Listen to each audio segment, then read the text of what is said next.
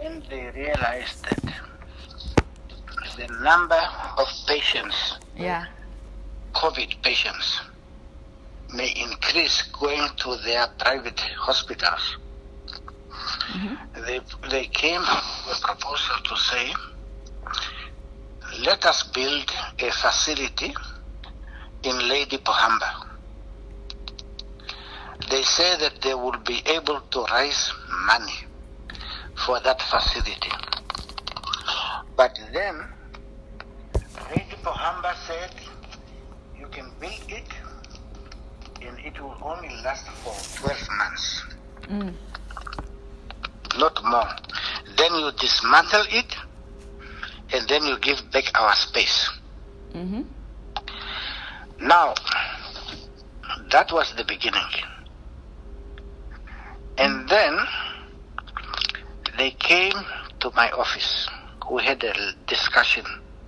We said, look, we need to increase capacity. By that time, we were already preparing our capacity at Windhoek Central Hospital, Katutura, Oshakati, Wolf's Bay. We're already increasing.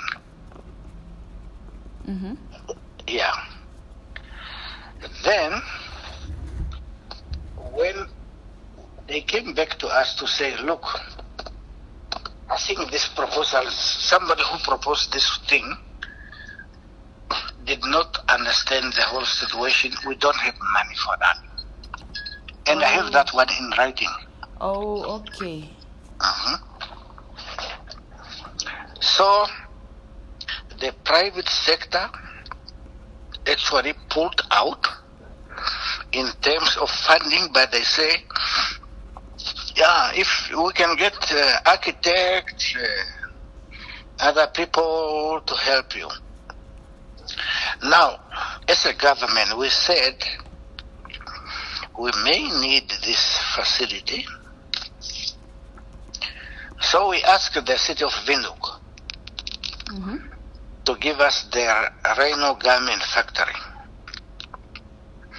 They responded in writing and gave us that permission. I have the letter. So now we said, okay, let us engage our architects and the other people to come with a concept paper and the cost estimate, which happened.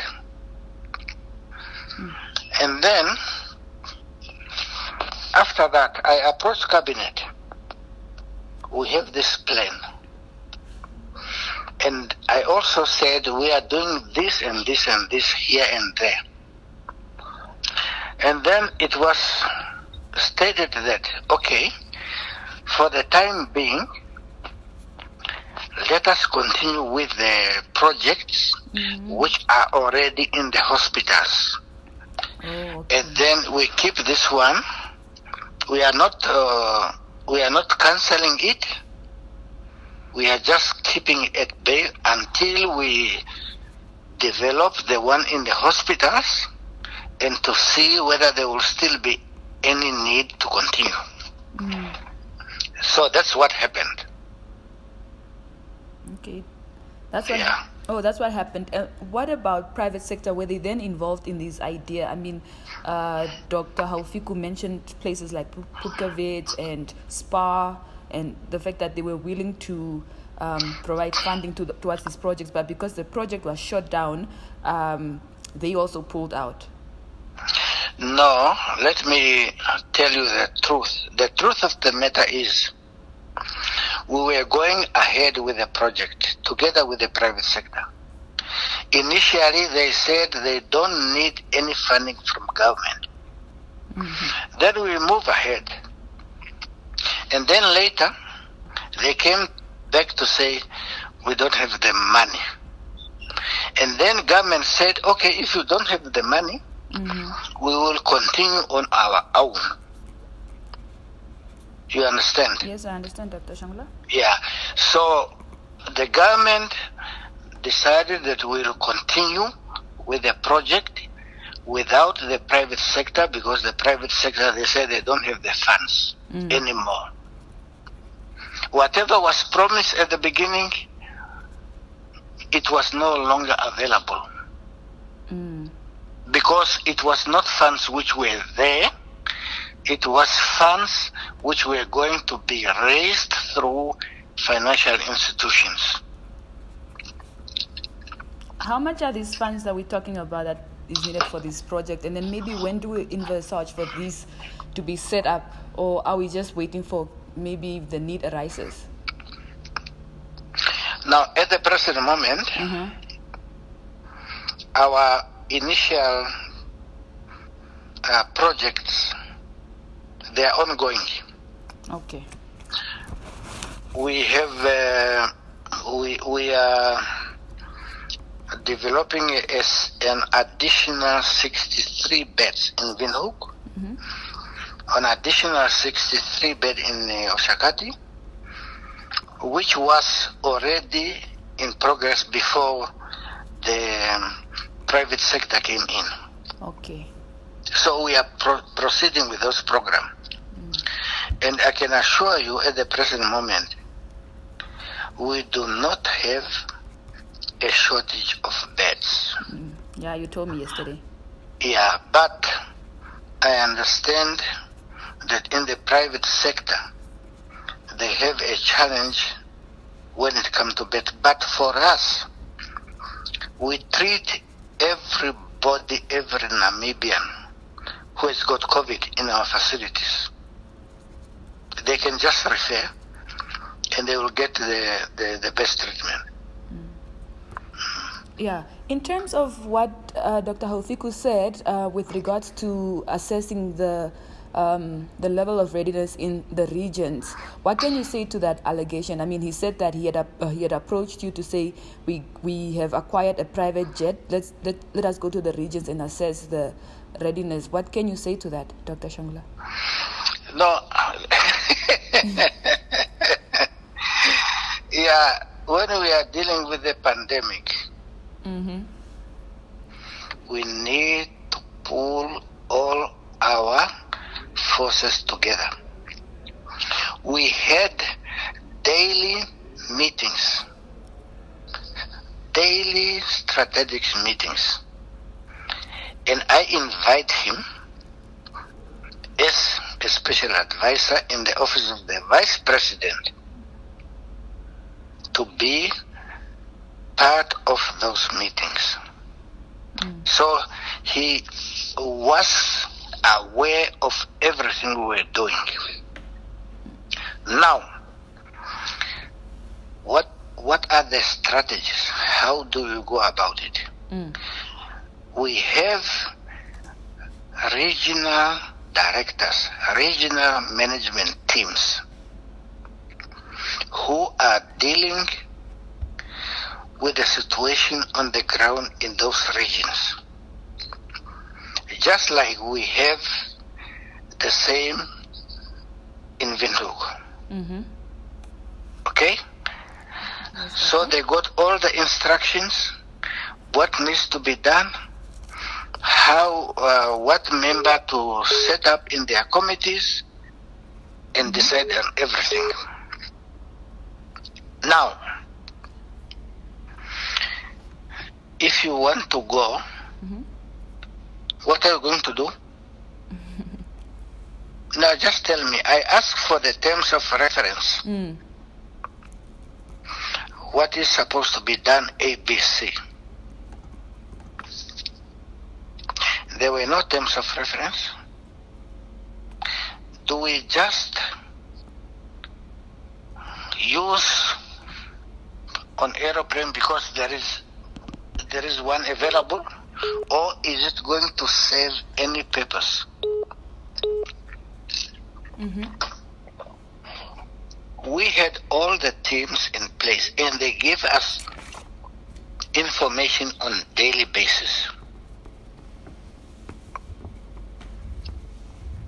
So we know exactly everything. There's nothing you can go and do unless you take an excursion.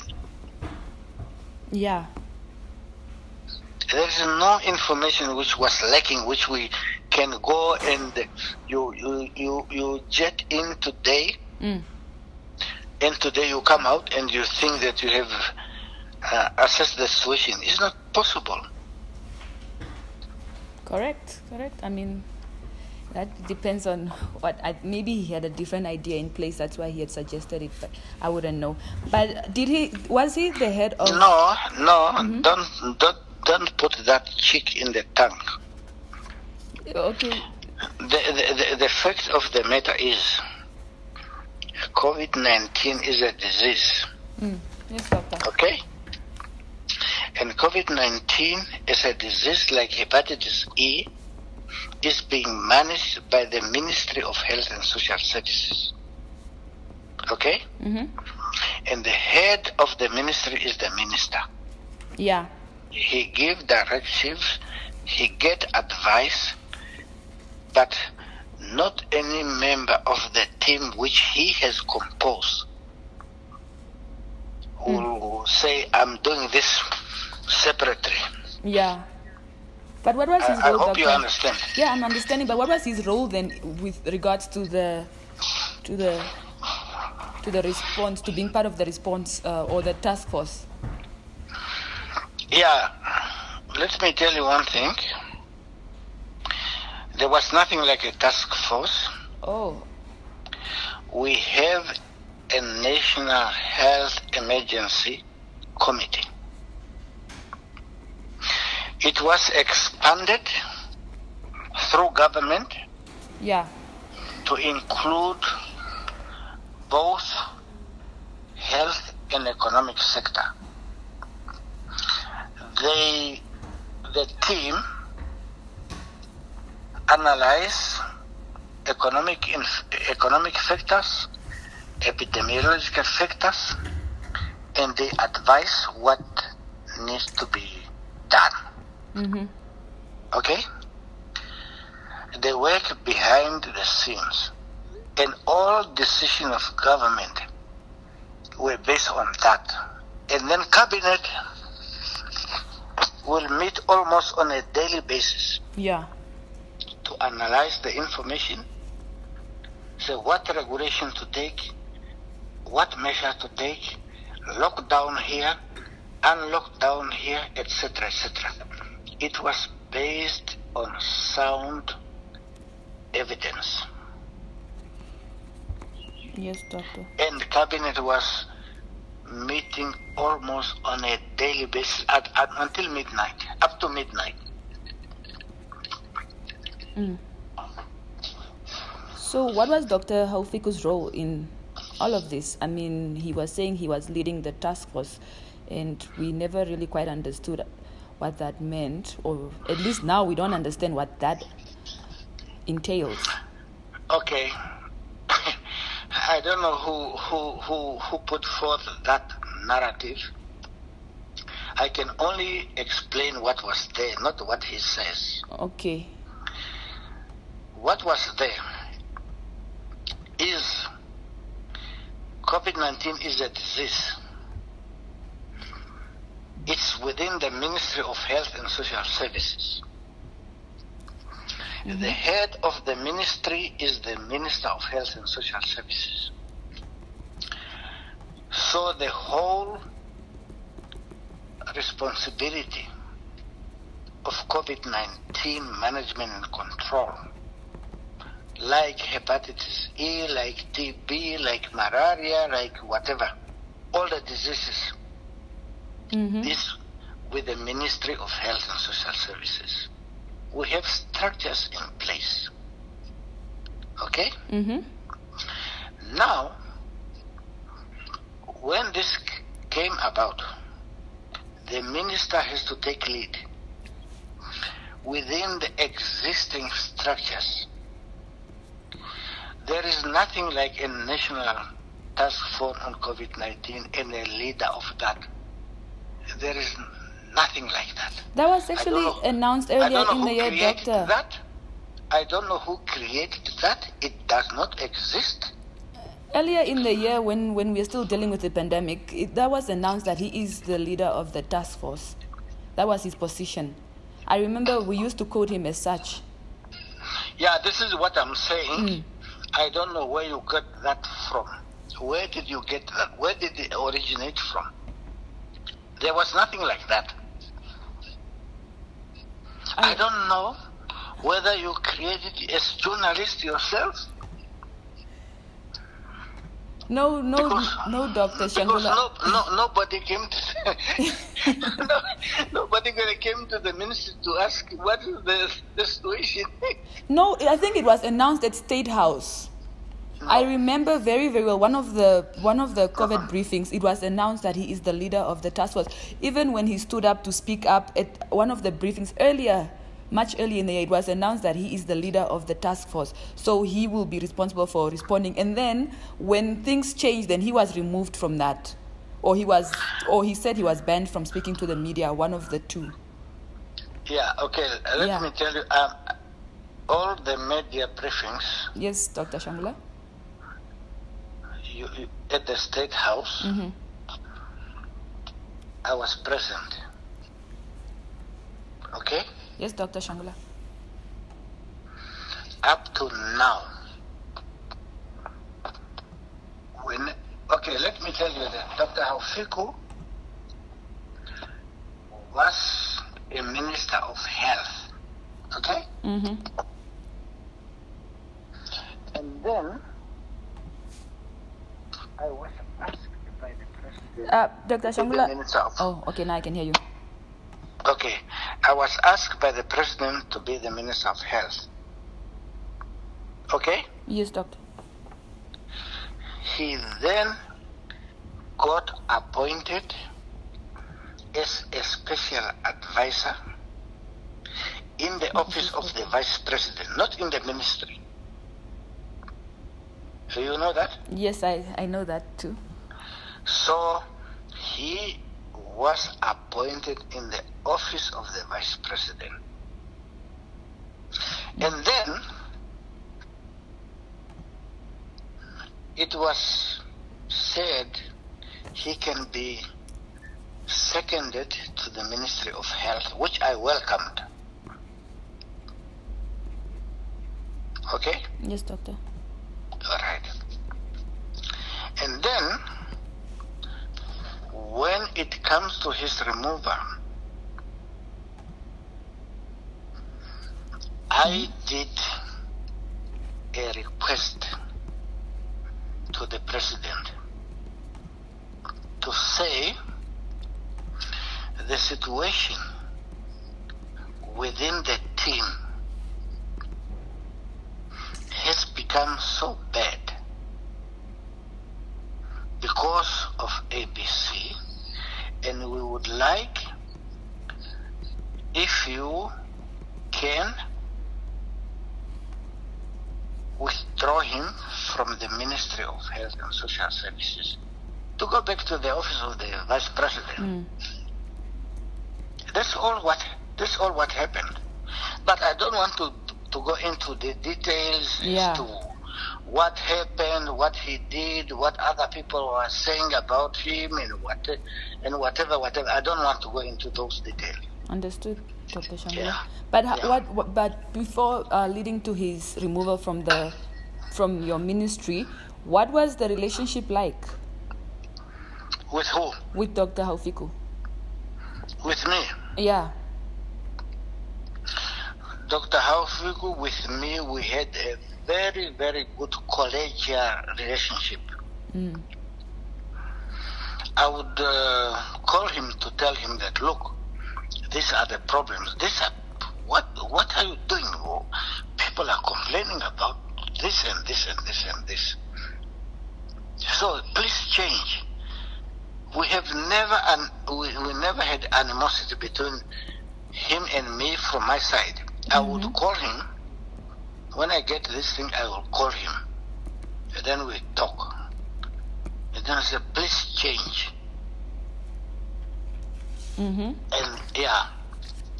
but it seems this thing kept on continuing, coming back, until there was the situation within the team was so bad. Yeah. So then okay, say if you would, okay, what do you do as a manager? Now you have this, you have done this, you have done this. It's not helping. Maybe can this person maybe, you know, be withdrawn? Moved. Yeah. And there was a lot of consultation, and there was a lot of cautioning. Can we? Why do you do this? Why is this? Why is this? And the whole thing is that you have a pandemic. One thing you don't want is conflict within a team, which is responsible for controlling the pandemic. And I can tell you that up to now, I have never had any problem. No problem within the team that deals with the pandemic? Up to now, since June up to now, I've never had a problem. Nobody came to me to complain. Nobody came to say this is doing what and what. But it was almost a daily occurrence.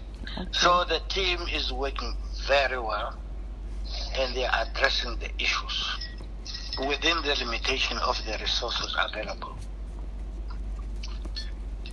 Right. So lastly, Dr. Shangula, are you satisfied with how we are dealing with the pandemic, despite the second wave and also, you know, more deaths being recorded and so forth? I'm not satisfied. I don't want to lie. I'm not satisfied. Today I will announce another 2 deaths. I will only be satisfied if I say today we are reporting 0 cases. Today we are reporting 0 deaths. That's the only time I will be satisfied. All right, Dr. Shangula, thank you for this interview. Thank you very much. Yeah, enjoy your day. I just try, even though it's... When are you going to publish this? Today. But Namibian is not going out. Online. We have the online platform. We are still working online. I don't think I have that one. No, you should see Twitter and Facebook. Okay, forward it to me. Okay, I will surely do so, Dr. Shangula. Yeah. All right, thank you Just so much. forward to me so that I can say that you have accurately reflected what I told you. If not, I will call you. Yes, I know for sure. All right, doctor. Okay, bye. Bye.